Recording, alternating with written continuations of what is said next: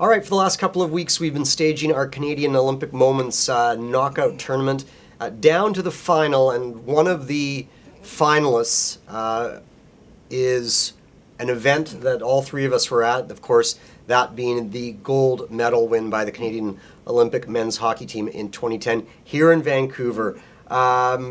Jason, you've been in Whistler, actually, I recall, for the first week of the hockey tournament covering biathlon? Is that what you were covering? I wiped that memory. Yeah, but you were in the no longer a memory of mine. But you were in the arena for the gold medal game. What stands out for you 6 years later? Yeah, well, I mean, there was a lot of tension in that arena. I mean, you had back then Ryan Miller playing as well as he ever had. In fact, playing the best that Ryan Miller. I mean, that was the year he won the Vezina, and that was. I mean, it was Ryan Miller's tournament. And although the Canadians mostly controlled play, there was a lot of real doubt about whether they would be able to win that game or not. A lot of real questions about whether Roberto Luongo would be able to win that game or not. And the late goal ties it, and you're thinking, like, they're going to lose this, aren't they? And you could feel that kind of feeling was palpable in the arena. And the goal kind of came out of nowhere. Like, it was super surprising. It was scored from a spot you never would have expected Ryan Miller to be beat from. Obviously, an amazing, everyone's seen the replay, an amazing play from Sidney Crosby. But Miller got caught by his own success, I think, in that situation, because he had been aggressive all tournament long, and he went out to challenge Sidney Crosby. He didn't think he would be able to get to his stick in time, and because he did that, he kind of got caught in the middle of trying to make a save and trying to challenge, and that's why the goal went in. Ed, you've been to many Olympic Games, and we had 32. We started with 32 contenders for Canada's greatest Olympic moment. Does Sidney Crosby's golden goal for you merit being one of the two finalists? Yeah, I think so. I've got to step outside myself and recognize what that meant, the time and the place and everything it symbolized. Not for me, but for everybody else. So I get that totally. I've got two real distinct memories from that game. One was, you may remember, we'd run out of tickets in the main press box. So I was up at the nosebleed, but I looked one section over, and there was Donald Sutherland, Wayne Gretzky, and Prime Minister Stephen Harper, along with all the security. So there was that, and I thought, oh, that's pretty cool.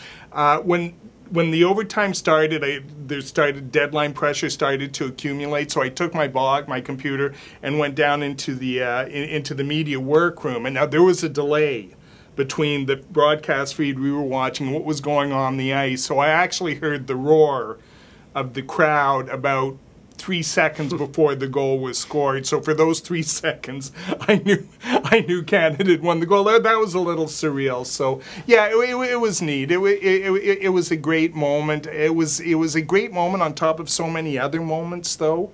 And I guess the singularity of it, that's maybe why I don't rate it as highly as some of the other things I've seen. But if they had lost, like that, I think that's the well, biggest the way difference. with the if they had lost goal to the Americans in that way, in that overtime, after giving up the late goal, it would have. I mean, it would have been heartbreaking. No, and that's why it's got to be up there. Like, for so many reasons, it's got to be up there. What moment from 2010 then stands out for you, like at the top of your mind? Wow, that's this is going to sound crazy. It's Neil Young playing at the closing ceremonies and looking and seeing these athletes crying. That's the one that sticks with me. You asked me, and that was the first image that popped in my head. Now I can think about it a little more, and give you Bilodeau and Johnny Rochette and all these things one after another. But there was something about that just seemed to encapsulate the whole experience and capture so much of the emotion of those 17 days. Jason, Roberto Luongo is not the first person who's remembered for the 2010 tournament, but it was when he came in, when he replaced Marty Brodeur, and Canada had been struggling and was frankly nearly out of the tournament in the early going. And his presence either was a coincidence, but it seemed to change Canada's fortunes, and yet he wasn't the key player, was he? No, he definitely made some key plays. He definitely calmed things down.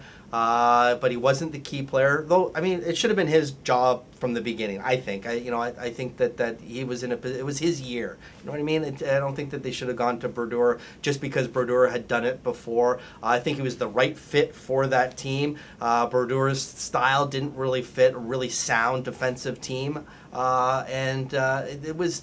In many ways, it was him proving he could get it done because, the years before had been, at least in 2009, leading into that, the big loss against Chicago in Game 6.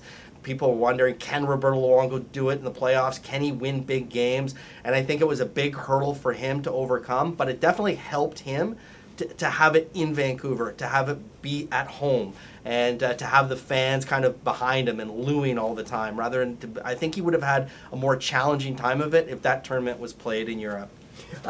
Our colleague Paul Chapman has often said that we don't celebrate the great moments the way we should. He wants statues for everything. I mean, right. Give Crosby a statue. Give the whole city would just be like statues of events. The Lions won the Grey Cup, statue. Well, no, the Canucks made it to the Stanley Cup final. Statue. I don't think he wants statues on the Lions winning the Grey Cup, but he does. But he does want a Crosby statue.